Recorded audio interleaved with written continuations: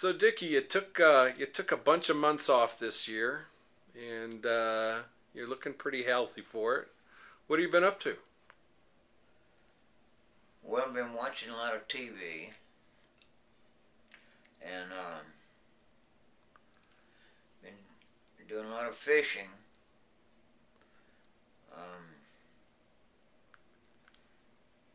and I I quit fishing because I wasn't catching any fish. And one of my friends told me that I got to put bait. That you can't catch fish with just a hook. So now I'm going to start using bait. I've been eating a lot of ice cream and listening to a lot of music and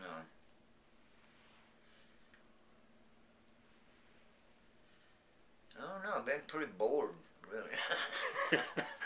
Been playing some golf?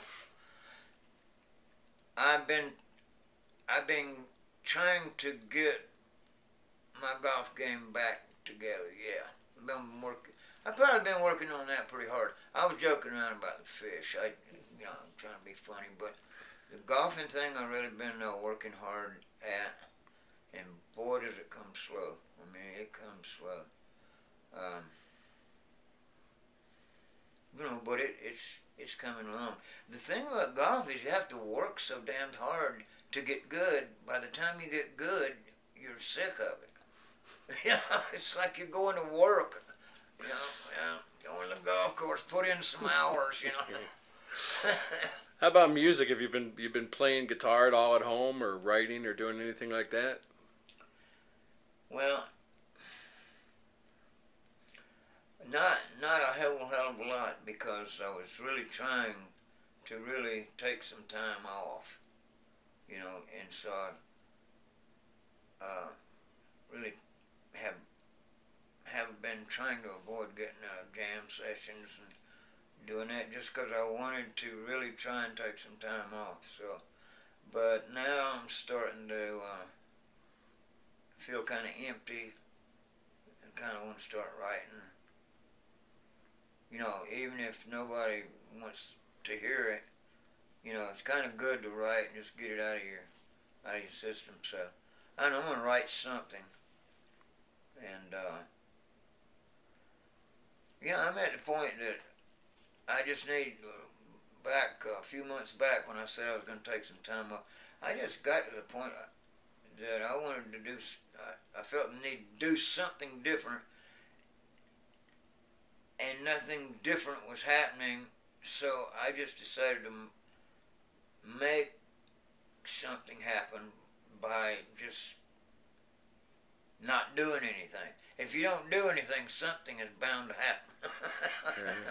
That's kind of the idea. I just kind of give something a chance to happen by just laying back and ducking out of things for a while. I don't know why I chose this particular time to do it because, all of our people out there have been responding beautifully.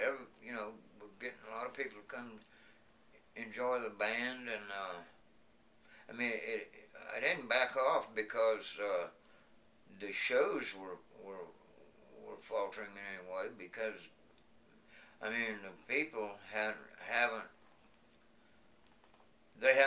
like let us down at all. They've been supporting us, right along. So anyway, something's gonna happen. But I gotta give it room. Gotta give it room to happen. Music is what I do, so, I'm just hoping that I'll get so fucking bored that I'll sit down and put something thoughtful together. I hate to write where you can hear the contrived part of it. If I'm trying to write, you can hear that I'm trying to write, and that's I won't write like that.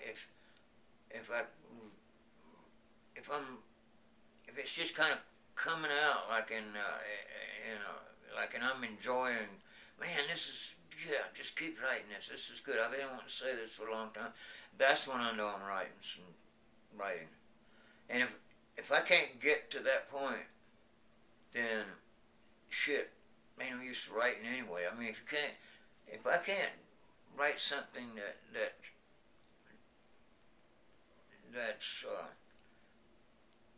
if I can't write something that really means something to me and I can live with, it ain't worth screwing with. But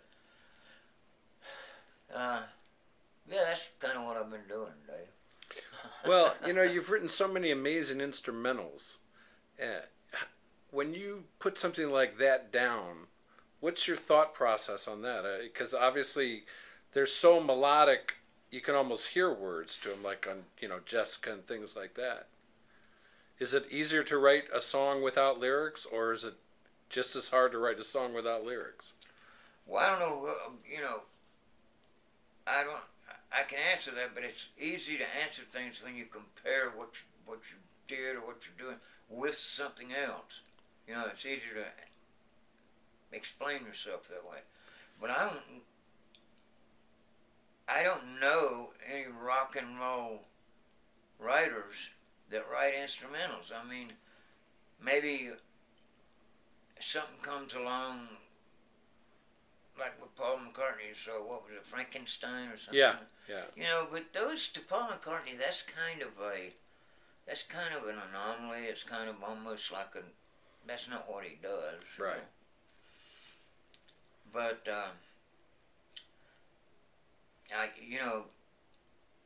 you can't compare like Elizabeth reading that stuff with the jazz players, because they're really coming from a whole nother place than my writing.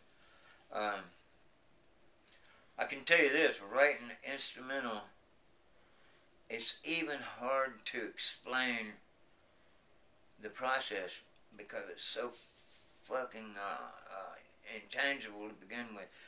So difficult. I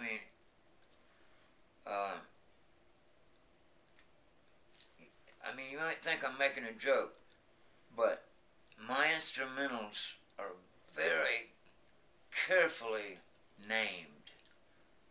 I mean, I really put hours into naming, titling my instrumentals, because that's the only hint of what you're trying to get across, is the title. Yeah. And but writing an instrumental that is effective and connects and works and people get it is really, really difficult. Really difficult. When you look back at your career as a writer and a guitar player, what are the things that stick out for you that you say, you know what, that I'm really, really proud of that? Well, I don't know how to answer that, because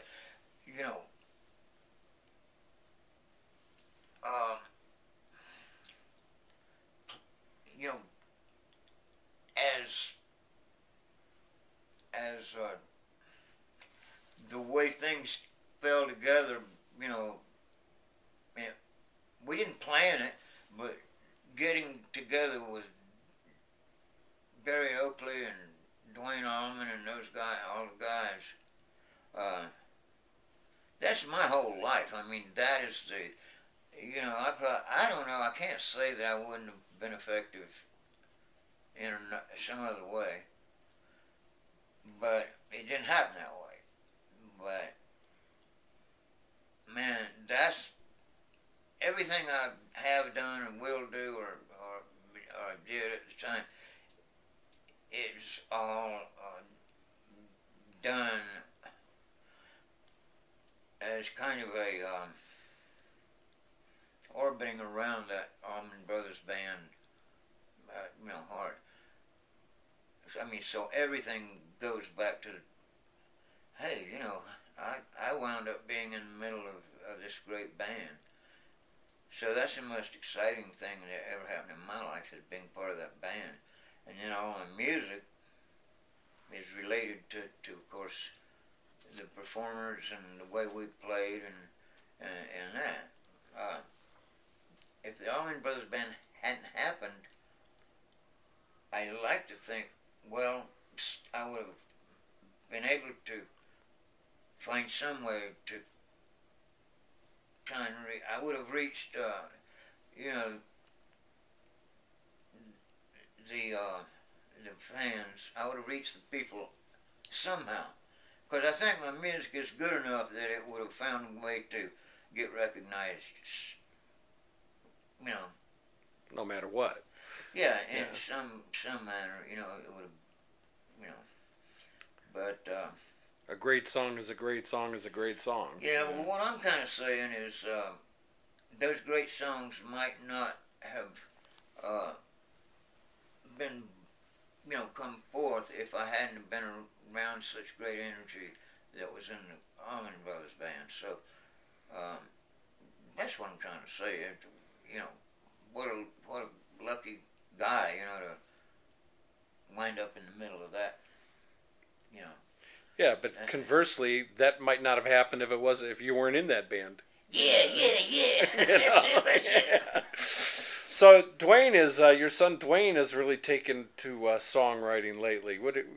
Are you peeking over his shoulder at all? Yeah, that's exactly what I'm doing. Just peeking over his shoulder because I don't want to get in and change. You know how he might be going about it. Really, I don't want to influence him because the shit he's doing is so cool, and you know, I'm really getting a kick out of him, and I'm praying that somehow he'll get a chance to be effective. You know, I think it's gonna happen. Something's gonna happen. He's writing some beautiful lyrics, and his fucking ideas about how to do a track, how to, you know, the architecture of it. You know, I love what he's doing. You ever take a look at your website? You ever spend any time on your website? No, I'm not really a computer guy, you know. I want to get some porn on there on my website, but everybody says that's not a good idea.